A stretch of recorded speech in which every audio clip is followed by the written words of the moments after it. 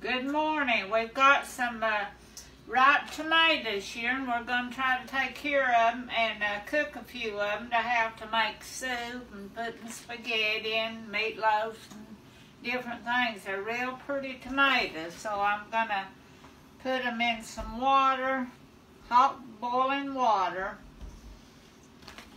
to peel them. Okay. We got these delivered from Darnell Farms in Bryson City, North Carolina. They're really good.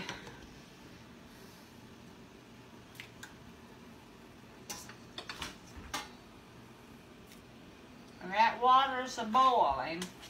How long do they stay in the boiling? Just till they start cracking the peeling on them, and that way you'll know they're ready to peel. And then I put them in another pan. Okay, we'll come back when they start cracking open, show you how to do that. Okay, this one looks like it's about ready to take out and put in some ice water. See how it's cracked there, and it'll peel real easy. See how the peeling's coming off?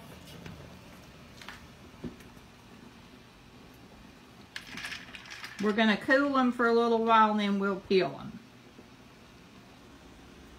Okay, I'm now taking the peeling off. See there how easy it comes off? Look at that tomato.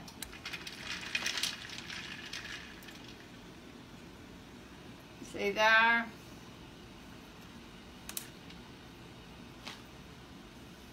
Now they're ready to cut up and cook and put in whatever you want.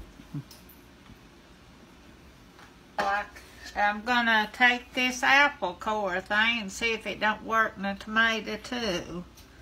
And I believe it's going to. There it is. Yep, it's an easy way to core them. Cause that old hard core, you don't need that in there. So I just thought I'd try this, and it's working. Okay, we'll be back.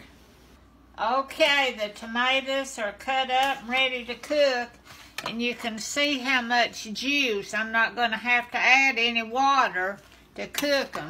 There's a lot of juice in there, and that's what we want. And we'll come back when they get done.